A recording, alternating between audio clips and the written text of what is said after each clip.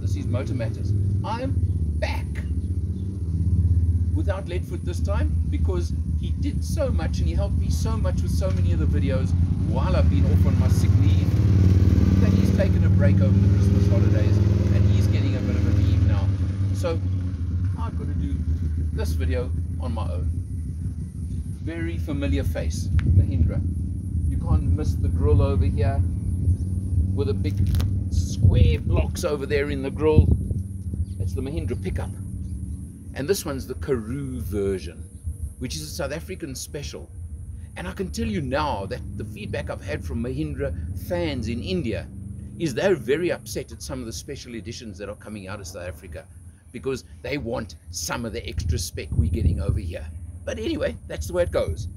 Nice fat bull bar on the front over here, which says Karoo over there. You'll see there's a sport bar on the back. That's what Karoo gives you, because all of the pickups are powered by the same 2.2 litre 4-cylinder diesel engine, giving you 103 kilowatts and 320 newton meters of torque. It's a strong lugging engine. The pickup itself, it's big, it's square. To many people it's ugly, but you know what? It does what it says on the tin, and it's strong, it's tough.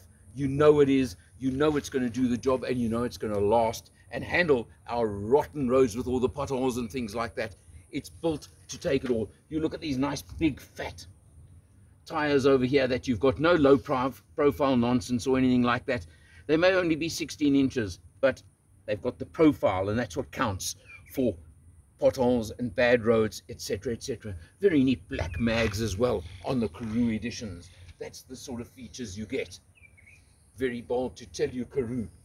You can see the squareness, the big bulky squareness of the entire body. You open up the door over here, you'll see there is a side step over here, but it's still a pretty high step up, I can tell you that.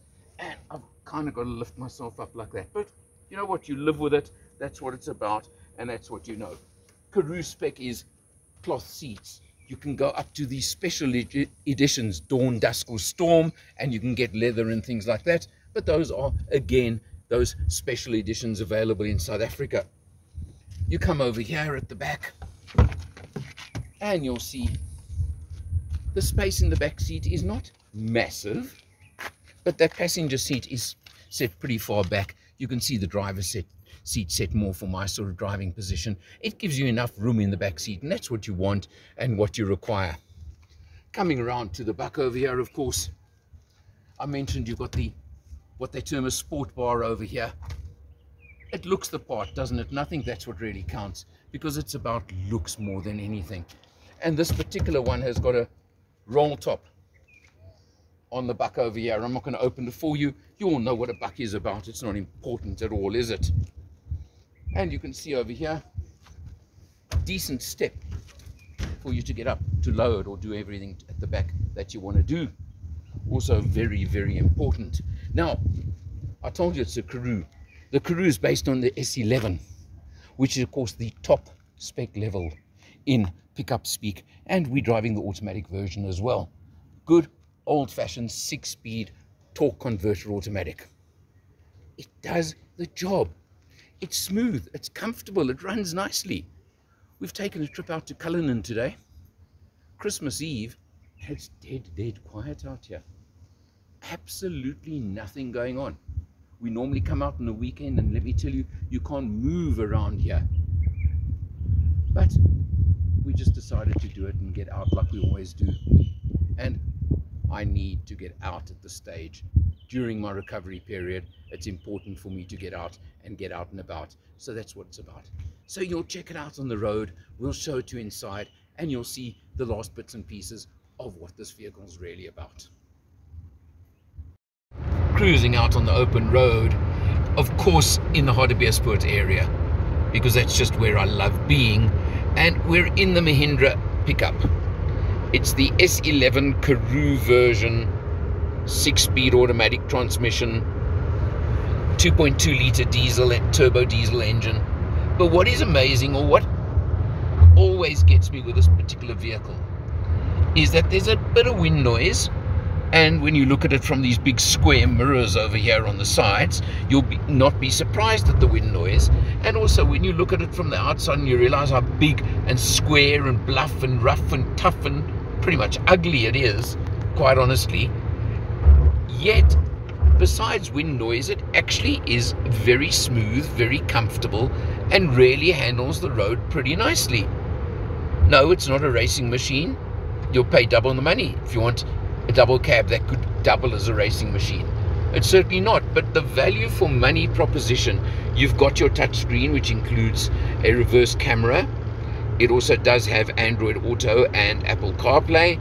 So you've got features like that. It's a 6-speed torque converter automatic. It really, you expect it to be a lot less comfortable than I'm finding it right now. You expect it to be bumpy, bouncy, uncomfortable, hard, harsh, all those words you want to use. Yet, it's just not really like that. And overall, it's actually not a bad place to be and not a bad place to spend a little bit of time. And just go out on your holiday cruise, which is exactly what we're doing today.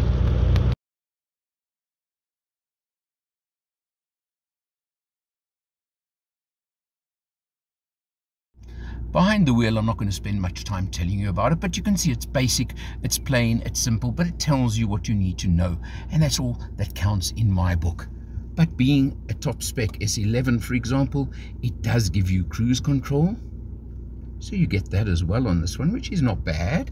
And you've got, of course, your buttons on the side of the steering wheel as well. So you've got a multi-function steering wheel. You've got electric windows all around. And something I do like is the fact that both front windows are one touch up and down. There's some cars that cost a lot more money that don't give you that feature. Let me simply put it that way.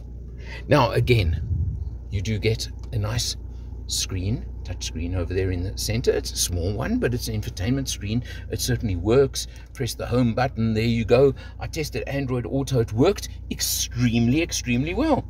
I was very impressed by it. Have to tell you that much. And of course, you've got your air conditioning system, again, pretty effective. And very important, if you want to switch off ESP over there, hill descent control over there, and then very hidden, but you'll see it better because there's a cable here. But I had to search to find that USB, quite honestly. It was a bit of a look and a bit of a search, but I did find it. Little complaint I'm going to give you is the surround over here. You can see this bright does reflect quite badly when you're driving in sunlight. And also we found quite a reflection from the instrumentation across the driver's window and into the mirror at night.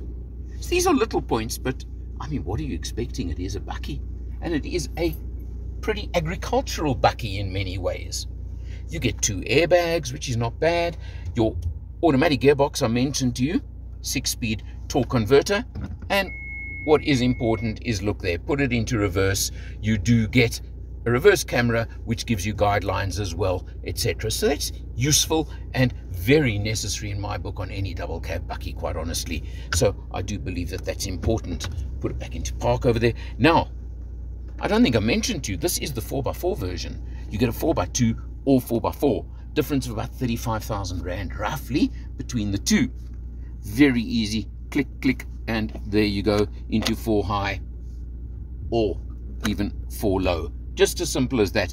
And if you go back on my channel, you'll see when I did the off-road training with the SA Guild of Mobility Journalists and Mahindra South Africa, we used the Dune, Dusk and Dawn special editions, which have additional 4x4 ability over and above this one, but we use those for some 4x4ing, and let me tell you, they certainly are capable vehicles off-road. I was most surprised by that. Oh, and I've got to point out another feature to you. Both the driver's and passenger seats have these armrests that just simply fold up or down. And they are very comfortable. Particularly I found in the passenger seat that it certainly is comfortable for me. You want another little picky point? Don't expect a good turning circle. You want to park? You're going to swing that wheel hard. And you may have to make a 2-point or 3-point turn or whatever it is, or maybe a 4-point turn depending on where you are. But you know what, you live with these sort of things, and that's what it's about. So, big point, what's the price? Well, this one, as we're in it right now, 510,000 Rand. That's what you're going to pay for this. I think you realize how competitive that is in the market. It really is. If you want to go up to the special editions, I mentioned the Dawn, Dusk or Storm. Well, they add the extra 4x4 hardware, the upgraded suspension, the different bumpers for off-roading, and various other things, leather trim, etc., etc. You'll pay 625. So it's a bit of, it is a premium, but they do add a lot, and there are special editions. So again, choice only you can make. Overall, you know Mahindra stands for roughness, toughness, ability, and longevity, reliability. All those words come into it, don't they? You're looking for a bakkie that can work hard, play hard, and deliver a surprisingly comfortable cruising ability. Put this one on your shortlist. It's as simple as that, especially at the price. For Matters, I'm Eleanor. I'll see you next time.